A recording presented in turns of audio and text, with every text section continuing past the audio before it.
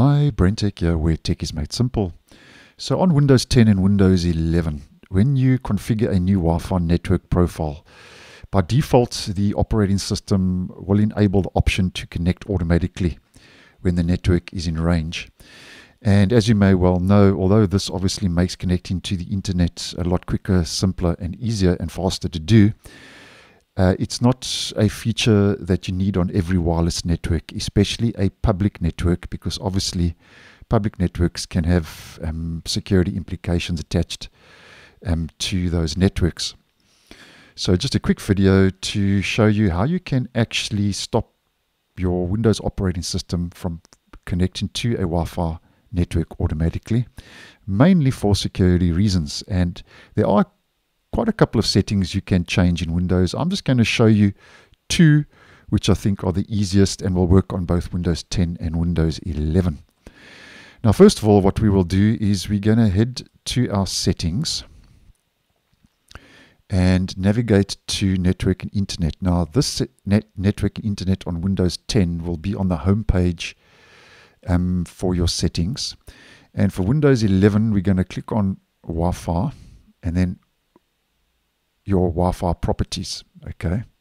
Now, for Windows 10, once you've clicked on Network and Internet, you will get your status, and then you click on properties, and the same setting now will apply. So then you'll see right at the top, connect automatically when in range. We want to turn that off, especially if you are on a public network, as mentioned, and that will stop obviously the operating system trying to connect automatically to that network when it's in range. So that's the first option. And then the next option is head into the legacy control panel. And if you don't know where that is, we just do a search for control and you click on that. And if you have your category view, what I suggest is just changing that to large or small. I just find it a lot easier to find what I'm looking for. Then you'd head over to network and sharing. Head to your change adapter settings in the top left.